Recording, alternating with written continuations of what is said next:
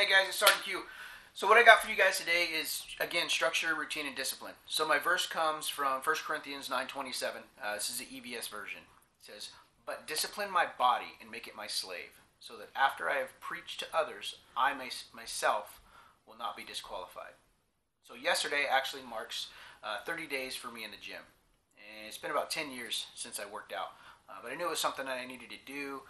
Yeah, I'd gained a lot of weight over the years. I clock in now at about 200 pounds. So how could I get in the gym and be successful and not just quit or slack off? Well, I used my structure, my routine, and my discipline. The same things I used to battle my PTSD, they work for just about anything that you want to accomplish. So how does it work?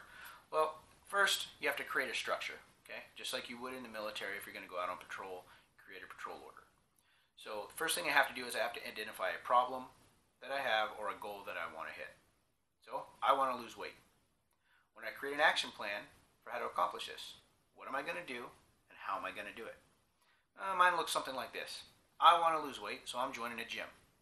Problem or goal identified. I'm going to work out 4 days a week, Monday and Tuesday, take Wednesday off, and then work out Thursday and Friday. And I'm going to hit the 315 or the 415 class. Reduce carbs and sugars and increase protein intake. Well, action plan created. So that's my structure. But it doesn't do me any good if I don't put it into action, you guys. So then I have to create a routine. Well, what does that mean? It means I gotta do it. I gotta show up to the gym. So for the last 30 days, I've been in the gym 4 days a week, and I've burned over 13,500 calories. That's an average of about 1,000 calories each day I'm in the gym. So how did I actually do it? Well, number one, I made it a priority, you guys, and I had the discipline to follow through with the action plan that I laid out. I purposefully made a detailed plan to avoid any gray areas. I set specific days and times that I was going to go to the gym, and once I started going, it became easier. It became a routine. Do the same thing the same way, and measure your improvement.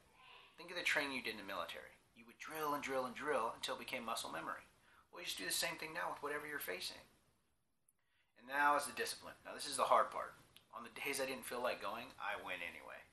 On the days that I was busy, I made time to go. If I missed a day, I made it up on a Saturday.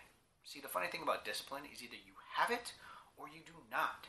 It's not like a faucet that you can turn on just a trickle. It's more like a fire sprinkler. When it's on, and when it's off, it's off. There's no in between. So again, guys, it's the structure, the routine, and the discipline. These are the hallmarks for success with anything that you do. And it takes no special talent that you have to possess to have these things. You just have to have the willpower to succeed. So for you guys today, let's just work on structure. Create a structure, identify a goal or a problem, and create the structure around it, which is your action plan, how you're going to accomplish it. And just work on that piece for today. That's all I got.